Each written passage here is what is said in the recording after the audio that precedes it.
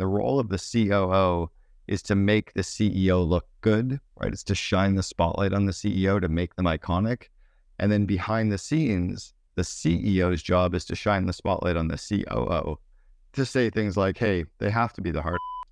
I need them to roll out the tough decisions. So you're constantly making each other look good. Today, I'm excited to share a special conversation I had with the host of Entrepreneurs on Fire, John Lee Dumas. Together, we delved into the essence of the entrepreneurial journey, emphasizing the need to truly savor each moment, embrace laughter, and prioritize those who mean the most to us. After all, isn't our work just a way to pay the bills? During our chat, we explored the role of the second in command, highlighting the importance of complementing the entrepreneur's strengths and weaknesses. I also shared my perspective on the significance of truly understanding and committing to your company's core values, and the necessity of ensuring that your COO is as passionate about these values as you are. In this episode, you'll get insights on my belief that success isn't just about hard work, but more about working smart. The harmonious relationship between a CEO and COO, which I like to think of as the yin and yang of a business, the trio of motivations that often inspire an entrepreneur to kickstart their venture. My personal tips on selecting the ideal COO for your organization. Wow, one thing that I guess most people would disagree with that I think is important to be successful, it's that you don't actually have to work hard to be successful, that you have to work smart. And I know that we probably know that to be true, but I actually really mean it. We've all seen the fly trying to work really hard to get out the window, and it keeps kind of banging its head on the window. I was never the smartest kid in the school. In fact, I was a very, very average. I got kind of mid 60s. I think I had a 2.3 GPA. So the harder I worked, the worse my grades always. So I realized very early on, I didn't have to work hard. I had to figure out the cheat sheets. I had to find the shortcuts. I had to find the TA that could help me. I had to find the kids that helped me figure it out. I had to pay people to do some assignments. And I began this kind of learning that it was about being finding the shortcuts, finding the easier path. So my R&D stands for rip off and duplicate. I find the companies that have done a great job with a lot of really great things, and I just do what they're doing. Because for me, momentum creates momentum, not perfection, and not being the smartest person in the room and not working hard. Well, whatever you're doing is working. I just want to know, first off, why do we want our second in command to have any power whatsoever? Well, really, at the end of the day, they're almost our yin and yang, right? As the entrepreneur, as the CEO of a company, we need someone who can leverage us, who can take a lot of the stuff off our plate that's serving us, that is draining us of energy that maybe we're not great at, so that we can spend more time working in our unique ability. We need that kind of MVP and partner to really help us make our dreams happen. I think it was Thomas Edison who said, vision without execution is hallucination. And many of these, we're both one, and your entire tribe is the entrepreneurs. We have all these amazing ideas, but we don't necessarily have the skills or the time or the bandwidth or the money even to put all that stuff in place. So the second in command can help us get that stuff done, can help us get to our vision faster. And they can also free up our time to give us a life, right? At the end of the day, we only start a company for one of three reasons: to give us money, to give us time, or to put our flag in the ground or put a stake in the ground to say that we did it. If we've done it, if we're feeling good, that we're feeling proud that we've built a business and we've got enough cash coming in, well, then getting that second in command can actually give you a bunch of free time back so that you can actually engage in everything else that's important in life. I've interviewed over 3,800 successful entrepreneurs now, and I can tell you by far the reason most people became an entrepreneur was because they wanted freedom, not because they wanted to be chained to a desk or chained to a computer or chained to whatever new job or prison they're going to create. They wanted time freedom, location freedom. Cameron, what is a COO and what is their point of existence work-wise? I have an organization called the COO Alliance, and I run a podcast called the Second in Command podcast. And the reason for me calling my newest book, The Second in Command, what I called it, was you could have a second in command that might be an operations manager, or maybe a director of ops, or a VP of operations. Maybe it's a president or a general manager or a COO. The higher the title usually denotes more responsibility, more autonomy in the role that they're in, and a higher level of strategy that they can bring into the business, and usually a higher level of wisdom and experience of having been there. Sadly, over the last 20 years, many entrepreneurial companies have given out titles that are far too big, far too early. And they end up putting these titles on people that they call them a COO, but they're paying them 120 grand a year. That's at best a director of operations. And what happens is these employees of yours end up going out and they do salary searches on Indeed and Glassdoor, or they just go out and Google, like, what should a COO make? Oh, a COO should make 350 grand a year. Why am I being paid 120? Well, because you're not really a COO. So the question, I guess, is really, what's a second in command? The second in command has to be really good at the stuff that the entrepreneur sucks at. The second in command has to really love to work on the areas that drain the CEO or drain the entrepreneur of energy. And that's the real counterbalance in the yin and yang. So it's very different of the COO role versus other C-level or heads of business areas. You could take the head of marketing for most companies, and they could be the head of marketing for another company. Or you could take the head of finance, whether it's a CFO, VP of finance, and they could probably be the head of finance for most companies. The reason the COO role or the second in command is so different is we have to be the balance for everything that the entrepreneur is not good at. So I would have been a horrible COO for most of our members of the COO Alliance, most of their companies, because I wouldn't be a great balance for their CEO. And then the last part of this is, I think a second in command is there for a reason or a season, but not necessarily the lifetime.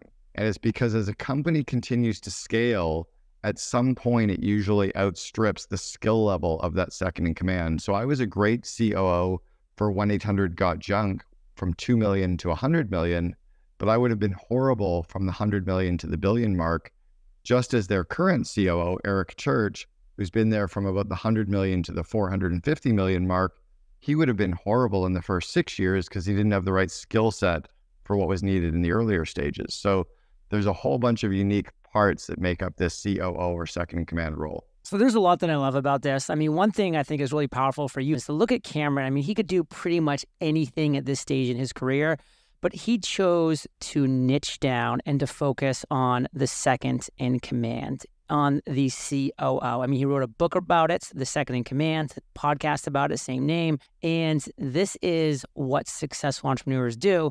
They discover a niche, they become the best at solving problems that exist in that niche, and then they just keep talking about it over and over again. So let's keep talking about it now, Cameron, because I want to know, how does Fire Nation know if they are in need of a COO? Yeah, so what you start bumping up into, anybody listening, if you feel a little bit overwhelmed in the day-to-day, that might mean you need a second in command. If you feel like you don't have enough time to work on the core projects, that might mean you need one. If you actually realize that you're too busy working in the business and you don't have time to grow your people, either to grow their skills, to mentor them, to coach them, to grow their confidence, if you're really just pushing to get stuff done, but you're not there growing and supporting your direct reports, that's usually a great indication that you might need a COO as well. But before you go and hire the second in command, the first key role that you really need to make sure you have is an executive assistant, right? It's that old line that if you don't have an executive assistant, you are one. First thing we need to do is get all the admin off of our plates to free up our time. But then if you really are bumping into those key points I pointed out, it's usually a great indication that that second in command can come and help you. Another kind of reason that you might need one is in a turnaround situation. Maybe you're just acquiring a company and you're going through a large inflection point. Or maybe you realize that you just have a team of people that you don't necessarily have the skill set to oversee. And that can actually be a good point to bring in a second in command as well. Feeling overwhelmed, lacking time, working in the business instead of on the business. I know a lot of people complain about that. To me, this could be a reason why you need a COO. And if this quote doesn't strike your core, I don't know what will. If you don't have an executive assistant, you are one. I mean, think about that. Think about those words. Cameron, and obviously you've convinced me. I've had an executive assistant for years. I've had a COO for a long time, but I want to be convinced as well. How can they find the right COO? Yeah, so the way that you find them is first by understanding who you are, right? So it's truly, truly understanding yourself as a leader. What areas of the business do you fire you up, right? What areas do you get energized on when you work? What areas of the business drain you? What parts of your role or parts of the business do you have really good domain expertise that you love to work on and that you're really, really good at? And what areas of the business do you kind of suck at? And you start to divide and conquer up these roles a little bit. And when you've divided them, you can start to see what that other person's going to be doing. So that's the starting point, is what are you going to do and what are they going to do? Secondly, is to really understand and commit to your company's core values. because you need to hire a second in command who comes in and will absolutely obsess over the same core values that you do in your organization. You don't want somebody who aspires to them, but someone who already lives those core values. And then third is you're looking for someone whose behavioral traits really match yours as the CEO. And you're not looking for someone with the same DNA as you, right? You're not looking for someone with the same personality profile. Rather, you're looking for someone whose behavioral traits complement yours. So if you're a very kind of scattered, big picture, super entrepreneurial, make it up on the fly CEO, you might want a COO who is more detail oriented, more process oriented.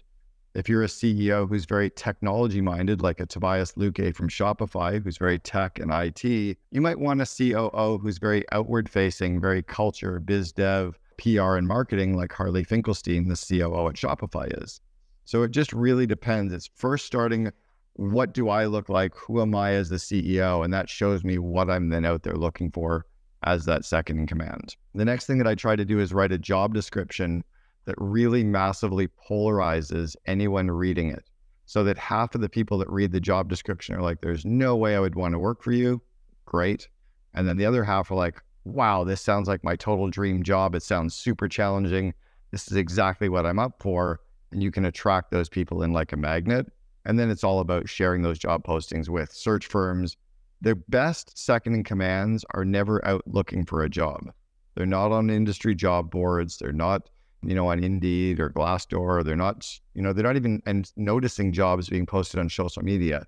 You kind of need to get a couple of really good search firms engaged and you go and poach them. Just like a sports team has recruiters that are always trying to recruit people away from a hockey team, nobody's out there looking where they're going to move to the hockey team or football team or baseball team.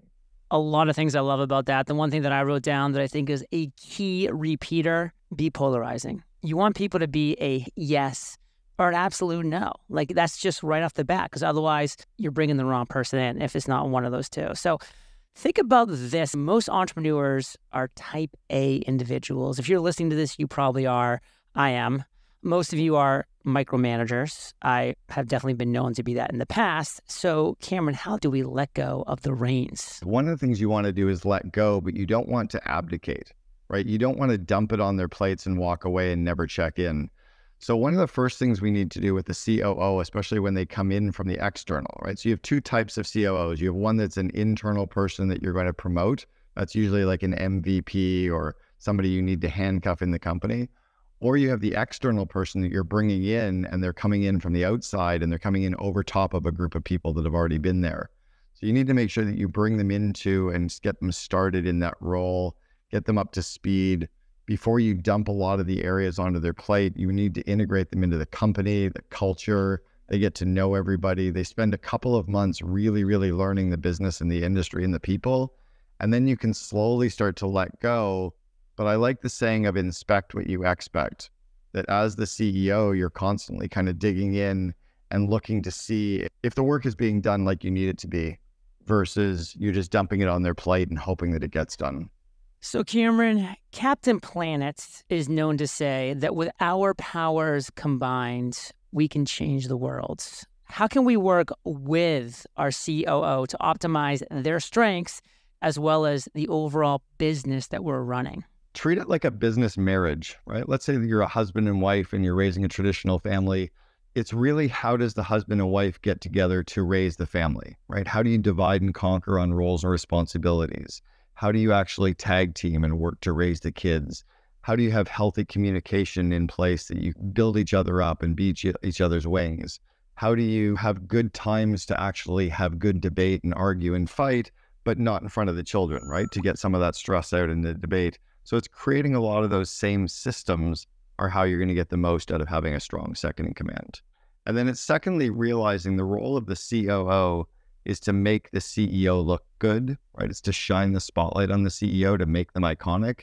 And then behind the scenes, the CEO's job is to shine the spotlight on the COO to say things like, hey, they have to be the hard ass. I need them to roll out the tough decisions. So you're constantly making each other look good, right? I remember when my dad would come home, my mom would be like, oh, you're in trouble. Go to your room, wait till your dad gets home in 2 hours. I would sit there patiently waiting, knowing my dad was probably going to spank me. And then 30 minutes after the little spanking would happen, my mom would come into my bedroom and I'd be sitting there pissed off. And she'd say, your dad loves you. He needs to be the bad cop. He needs to be able to show you this. So she was always covering for him and he was always covering for her. Cameron, give us one wrap-up key takeaway you want to make sure walks off into the sunset thinking about tonight. Yeah, this will rattle them.